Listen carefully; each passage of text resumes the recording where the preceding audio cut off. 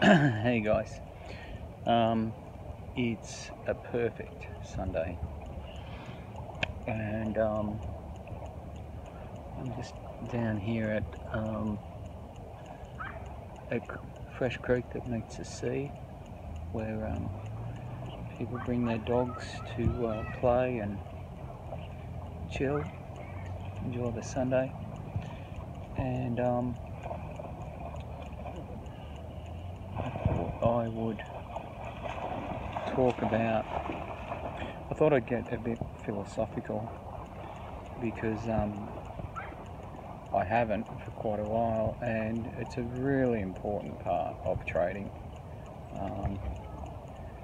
Trading, a lot of parallels can be made between trading and life.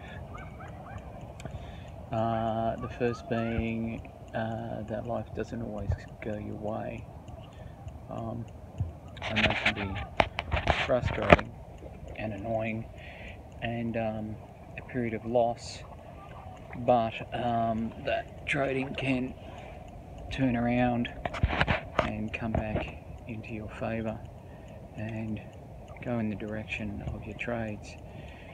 This is one of the reasons why I've learned over the past few years not to engage in fear, not to be motivated or driven or triggered by fear. A lot of the times, well, for example, if you have a trade that goes into significant loss, let's say it might go into $1,000.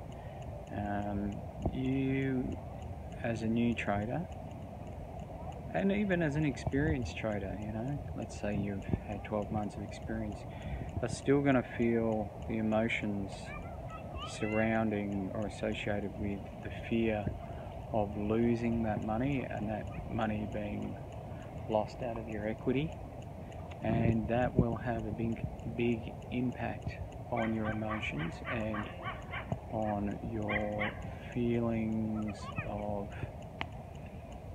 success, or being successful, or being in control. And to a huge extent, this also relates to the feelings that people have in their everyday life. People like to feel that their life is in control, that their environment is in control, there's someone there they can call on, and therefore what some people tend to do is relate their trading experience to their own well-being and their own success and their own ability, which is not a fair comparison, and something you shouldn't let yourself do. After a certain period trading, I decided not to use stop losses, because I think to a certain extent they are an attempt to ensure a trading decision. And I've just got to move.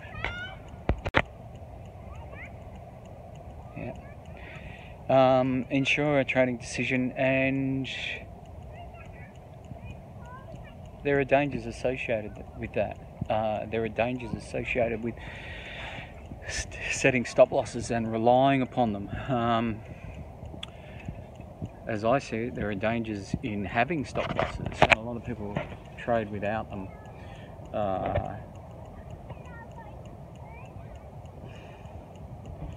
That may be another conversation, it may be another video, but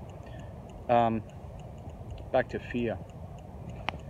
Fear is probably one of the greatest emotions, motivating emotions that we have.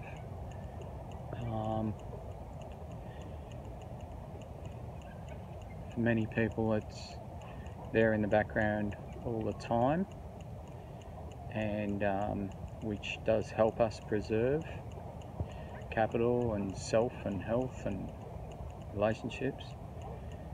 For many people, it is very triggering, and what tends to happen with trading is that it's very similar to a frog being in a boiling pot, in that if we are the frog, we can handle the pain of the boiling water for a certain period of time, and then emotionally we need to jump out of that water. It just gets too much for us. But there are ways as a trader to manage that experience of having a trading loss, and I can share those with whoever is interested in training with me. And very often, and I am talking about gold here only, very often the price reverses on itself, which means your trading loss turns around and returns back into the direction that you believed it was going to go into,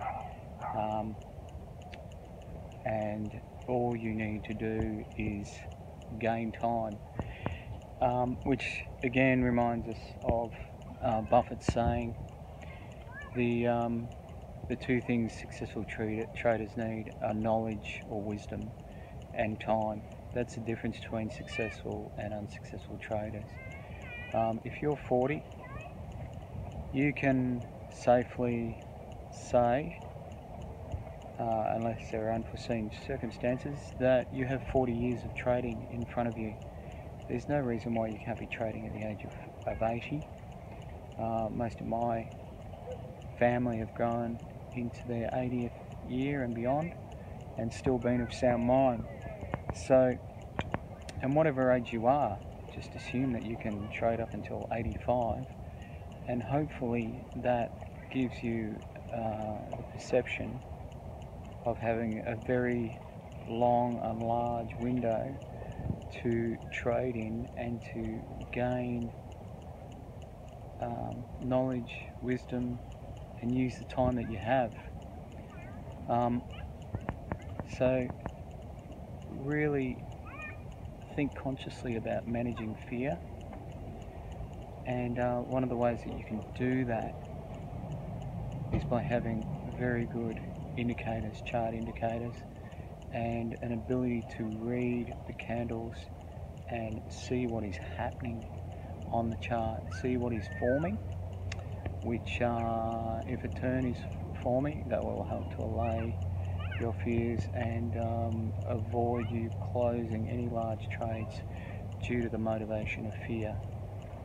So I hope that's been informative and been helpful. If this is a problem for you, I can help you alleviate it and manage it.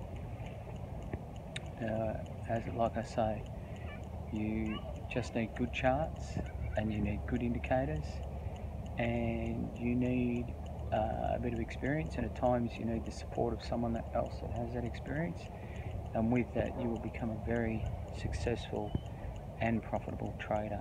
If you trade with the trend, even if you don't trade the retraction, you will still be a very profitable trader. You'll be trading the months as opposed to trading the weeks, and that is your decision to make, because you can trade the retraction if you choose, and all you need to do is be analytical and mathematical about the whole process. Alright guys, I hope you have a Sunday as good as what I'm having. I mean, have a look at that. That is just, I'll swing the camera in here this way, and look how beautiful it is.